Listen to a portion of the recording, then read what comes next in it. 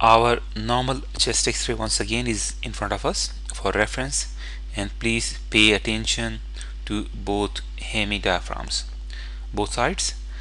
Very nice and smooth shape, usual crescent shape as it should be. And let me show you another chest x-ray. Now look at this chest x-ray. Look at the diaphragms on both sides, right and left. The left hemidiaphragm is normal. This is the left side. Also notice there is a slight loss of lung volume on right side. So the left lung looks a bit bigger, slightly bigger than the right lung. But the main thing that should catch your attention is this bulge, a focal bulge, almost in the middle of the right hemidiaphragm.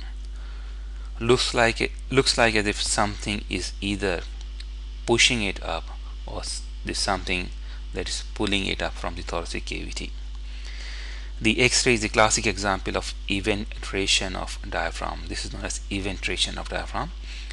In very common language, it is thinning of diaphragmatic muscle.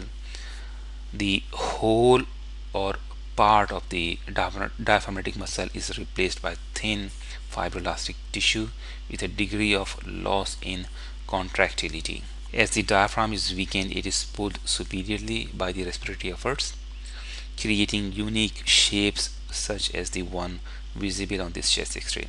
The disorder can be congenital or acquired. Please keep in mind it is different to diaphragmatic hernia, in which case diaphragm has no continuity, there is a hole in diaphragm, versus in eventration there is always a continuity of the diaphragm without any break, so it still separates the thoracic and peritoneal cavities. Congenital eventration usually results either from maldevelopment of diaphragmatic muscle or from the absence of phrenic nerves. The most common cause of acquired eventration is injury to the phrenic nerve, either as a result of intervention, i.e. as a result of surgery, or from any other condition that can compromise phrenic nerves. The loss of contractility causes atrophy with the elevation of hemidiaphragm, as in this case. Now this X-ray also shows signs of previous surgery. These are external sutures.